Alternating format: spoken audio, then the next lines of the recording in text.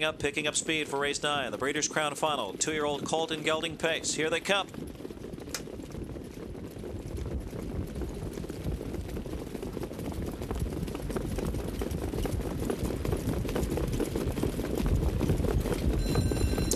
They're off. Lone Ranger outstanding from the far outside, looking to leave out of there. Jeremy's Jet now flashing some speed, and from the inside, Western Cyclone is out very alertly there with Miller around the first turn.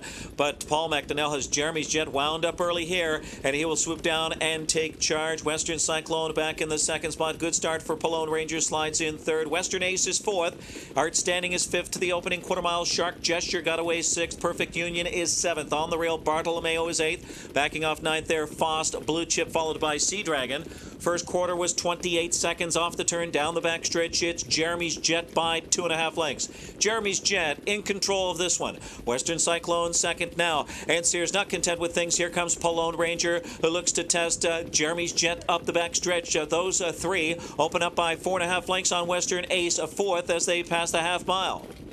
Underway, fifth on the outside, but stalled there is Shark Gesture. To his inside is Outstanding, followed by Perfect Union near the back of the pack.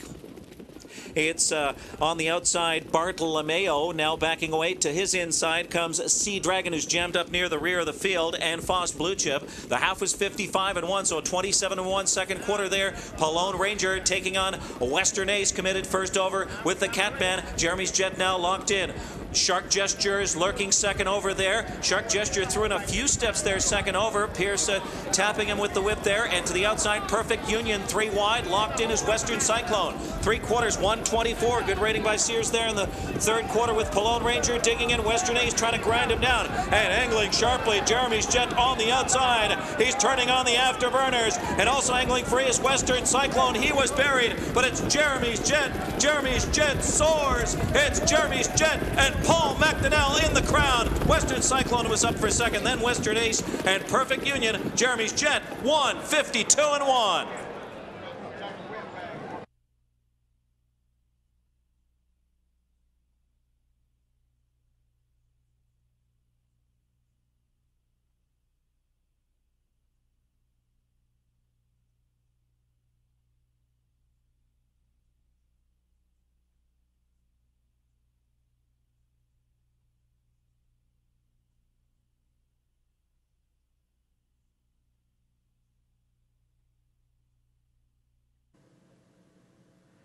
The sire Western Hanover has now won 5 of the last 8 editions of this Breeders' Crown.